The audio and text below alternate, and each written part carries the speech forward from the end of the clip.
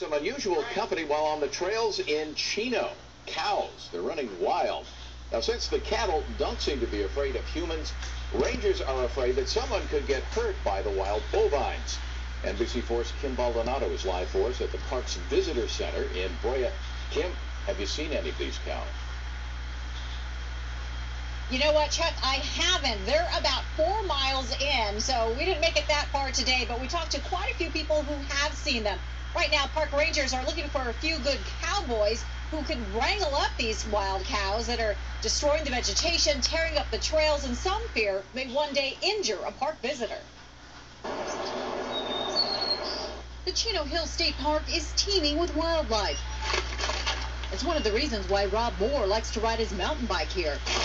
He's taken these photos of deer, a bobcat, and a coyote in the park, but he was not expecting to see these wild cows. I came around a corner really fast, and there was 2 of them standing in the road, and they did this number and started running. Today, Moore says he saw several other wild cows about 4 miles into his trail ride, which is where others have spotted them. They were upsetting a lot of the folks that were in the park. The bull especially was scaring a lot of the riders. They're afraid they're going to get charged. It's a very tricky thing to deal with. Park Superintendent Kelly Elliott says people have posted sightings and photos on the park's Facebook page. Several say they've had close calls with a wild bull, including hiker Ed Loritz, whom we talked to by phone. And he was staring at me, he stared me down, and he had that look in his eye that he wanted to get a piece of me.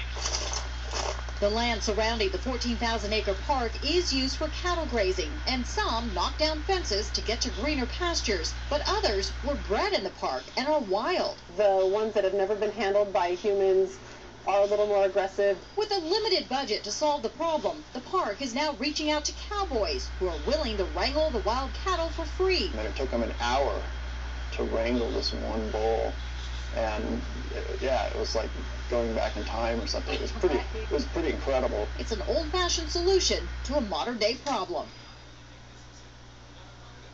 One of our photographers, Edwin Calderon, is also a wrangler, and he's volunteered to come out here on Friday and help the cause.